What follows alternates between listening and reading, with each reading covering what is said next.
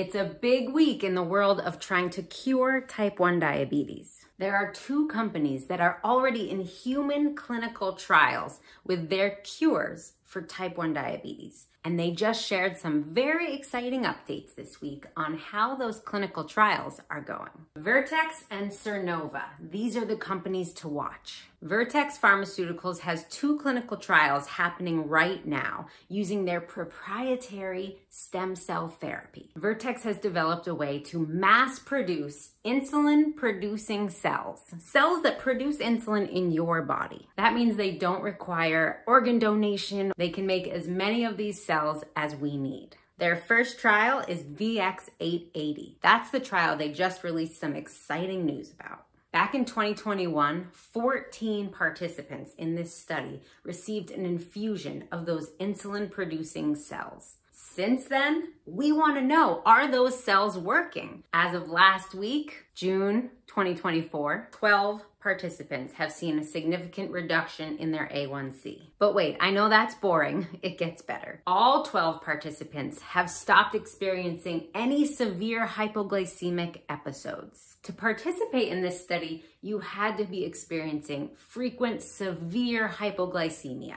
Hypoglycemia that disrupted your daily life, that made it really impossible for you to live a normal life with type 1 diabetes. But get this, 11 out of 12 participants have experienced a dramatic reduction or complete elimination of their need for daily insulin therapy from an injection or an insulin pump. 11 out of 12. And 7 of those participants are completely insulin independent. This means they do not need any insulin from injections or pumps. The infusion they received of VX-880 is successfully producing insulin in response to glucose levels, naturally managing their blood sugar the way your body is supposed to. But yes, there is a catch. In this study, VX-880 requires immunosuppression therapy. Don't get all upset about that. I know nobody wants to be on immunosuppression therapy. That's why the participants in this study had to be really struggling in life with type 1 diabetes, more so than the rest of us struggle, because the trade-off of immunosuppression therapy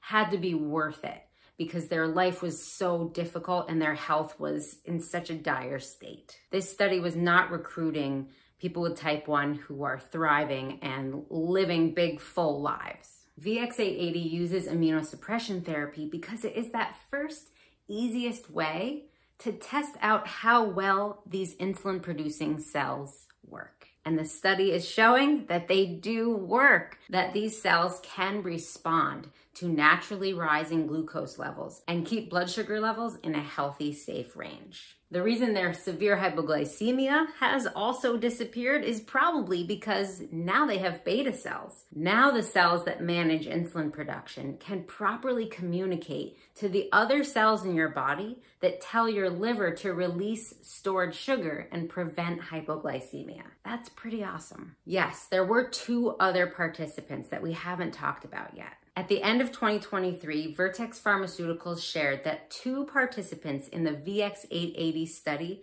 had died unexpectedly. There was a lot of speculation, of course. What did they die from? Vertex knew quickly on that their deaths were not related to VX-880, and they were met with a lot of skepticism on that statement. In this recent press release, they shared exactly what those 2 participants died from. The first death was related to a fungal infection after a facial surgery and very high steroid use. The facial surgery was unrelated to VX-880. It was an elective surgery, and patients were not supposed to be on steroids during the VX-880 study. There were a lot of conflicts here. The other death was related to a car accident and brain injury that this participant had experienced prior to VX-880. Vertex explained that the progression of this brain injury led to that participant's death. A big thank you to those participants who we've lost and their families. The VX-880 trial is going so well that they've actually expanded the trial, and they're going to be recruiting up to 37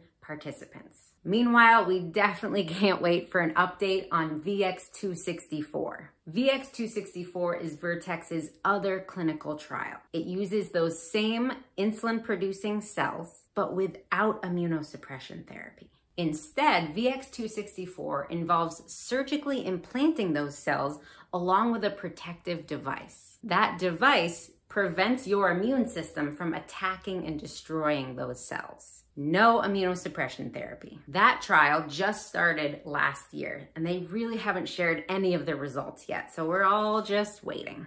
Can that device really protect those insulin-producing cells from the immune system of a person with type 1 diabetes? That's what we want to know. All right, now for Sernova. Sernova Pharmaceuticals is developing something that's very similar, but a little different too. While Sernova is working on manufacturing an endless supply of insulin-producing cells, they currently have their clinical trial that uses human donor insulin-producing cells. Anytime a cell is coming from a human donor, that means there's a limited supply. So they do need to get going on that, manufacturing process for that long-term journey of curing type 1 diabetes. Meanwhile, this is how their current clinical trial is going with those human donor cells. Last year, Sernova already shared that 5 out of 6 patients in their first cohort of this clinical trial were insulin independent. So we already knew it was working, and that's awesome. They have a second cohort with 7 new participants.